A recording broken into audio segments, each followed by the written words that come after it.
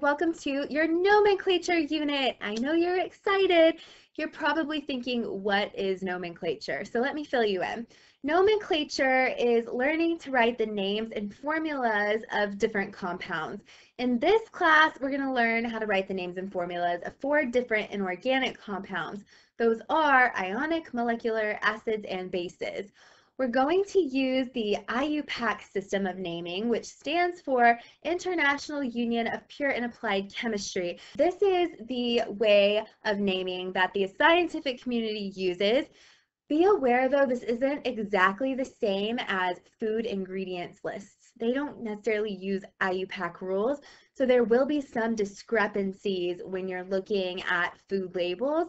However, you still get some great information about the stuff that you're eating or things you're putting on your body. That's why I love this unit so much. It's one of my favorites. Let's go ahead and get started. Okay, a little review first. In order to be able to name and write the formulas for chemical compounds, we first have to be able to classify them. You need to know basic knowledge of the types of elements on the periodic table to do this. So this is review from our last unit. You need to know your metalloids, nonmetals, and metals, which are diagrammed here for you on your notes, but I want you to add the oxidation number. So we've learned this, but here's a little review. So our hydrogen column is +1, +2, +3. Skip the carbon column, -3, -2, -1, and finally 0. Okay, those are the oxidation numbers. That's really important in this unit. Now, for your transition metals and that carbon column, we say that these are multivalent, which means that their oxidation numbers may change. There are things like iron 3, iron 2, iron 4 that exist, so oxidation numbers change in this little section. Be aware of that. Please label this periodic table in your notes. Okay, so classifying compounds, that's the main point of this particular video, is I need you to be able to look at a list of different compounds and know what type they are. First, I need you to know the difference between binary and ternary. So binary compounds are compounds that just have 2 different elements. So maybe a metal and a nonmetal, or 2 nonmetals. There's just 2 different types of elements, like nitrogen and oxygen, for example.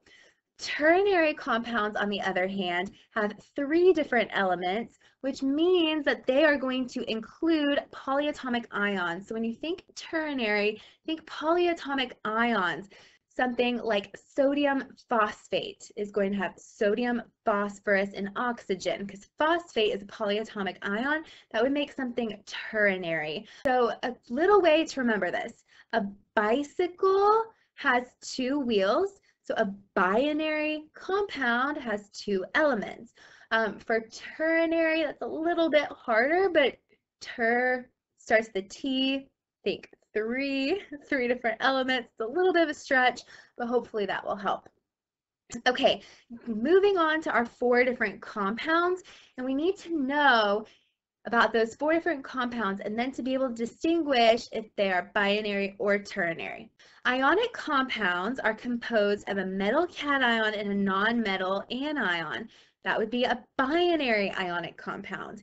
If one or both of these ions are replaced with a polyatomic ion, that would be a ternary ionic compound. So here's some examples.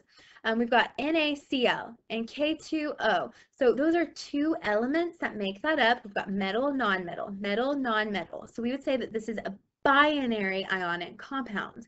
Then we've got NaNO3 and NH4NO3. Okay, both of these have polyatomic ions in them, so they would be ternary ionic compounds.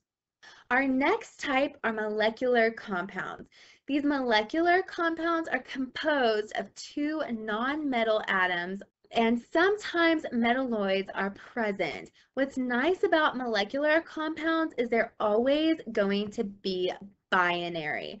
So water, CO2, BF3, those are all examples of molecular compounds because all these guys are made up of nonmetals and sometimes metalloids.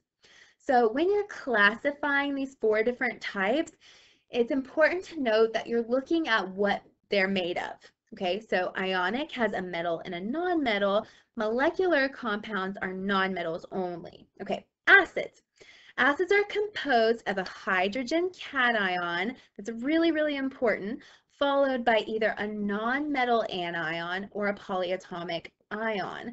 So if something starts with hydrogen, like all these examples, you know it's an acid. But then you have to distinguish if it's binary or ternary. So HCl and HF, no polyatomic ions, they're acids, but they're binary acids. Then over here, we've got HNO3 and H2SO4. NO3 and SO4 are polyatomic ions, so these are ternary acids. So remember, ternary if it includes a polyatomic ion. Okay, bases. So bases are composed of a metal cation followed by the hydroxide anion. These are always ternary because it does contain hydroxide, which is a polyatomic ion. So bases are defined by that hydroxide. So OH, OH, OH, OH. If it has OH, it is a base, and they're always ternary. Okay, at the bottom here it says, one other base that you need to know is ammonia Nh3. So a lot of people might think that is molecular because nitrogen and hydrogen are both nonmetals, but that's not true. This is actually a base, so that does need to be memorized. It does not have hydroxide in the formula, but it produces hydroxide ions when it's dissolved in water. Other bases do exist as well, but we're not responsible for their names and formulas. So a little recap. Molecular compounds are always binary.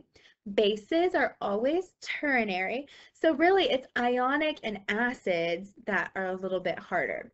So with ionic compounds, you've got a metal and a nonmetal, and sometimes a polyatomic ion. For acids, it always starts with hydrogen. For bases, it always ends in hydroxide.